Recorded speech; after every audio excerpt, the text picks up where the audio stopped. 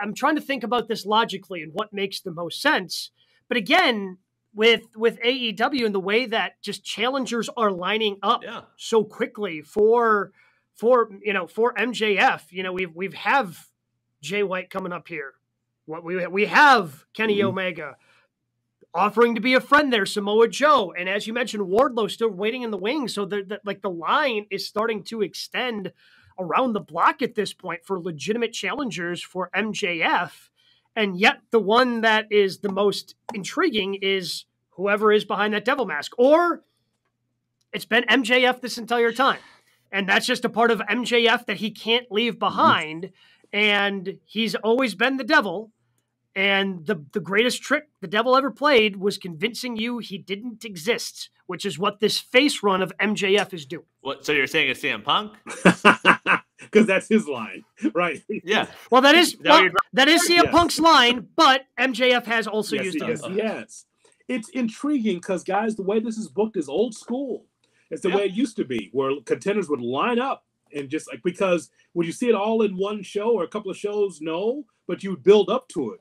Yeah, I've been seeing this in years where it's like everywhere he turns, oh, MJF's a heel here. No, he's a babyface there. Like the idea that on Saturday night we're going to get Omega against MJF is amazing to me. It blew my mind. I'm like, are you sure you want to do this now?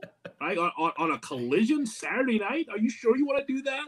So like the Collision numbers have rebounded. They've been doing okay. We don't need to do this I'm right just now. Shocked that's okay. Call me old school. That's a pay-per-view I'd pay for. But it's going to be on Collision. I'll watch. We all will watch and we'll comment. Well, and I guess I don't know if this was just kind of thrown together last second. It's like, oh man, he's coming up on the record that we have for our championship with Kenny. Ooh, we should probably have an opportunity for Kenny to end that. And it seems like it's something they almost forgot about and then booked last second. You know what I'm saying? And soft attendance sales too at Mohegan Sun. Yeah, it was lousy until we saw that. Then there was a bump up just from last night. I've been reading on it, and it's like, oh boy, that's something I did not expect. But as you mentioned, Gabe, this is actually good because it keeps the mystery going, including the Masked Man. It just keeps the intrigue going around MJF and that world title. Yeah, because I feel like the best payoff for the Mask is Adam Cole. But if he's not healthy and he can't go and we don't get that payoff, and like you mentioned, Gabe, if MJF's leaving in 2 months, then what? Like all of a sudden there is no payoff and things like that. And they can make things disappear like we sort of saw last night where, the quarters aren't mentioned anymore. Like it's interesting to see how they pay it off because there are so many other ways right now. Like a Wardlow would have made sense there. That would have been a hell of a way to bring back Wardlow where he's pissed off and wants to do things. So I don't know. I guess that's pro wrestling logic as well, because we've seen the man in the mask in action. Like yesterday was just an interruption where it was mid chest up, so it's just kind of the head and shoulder shot.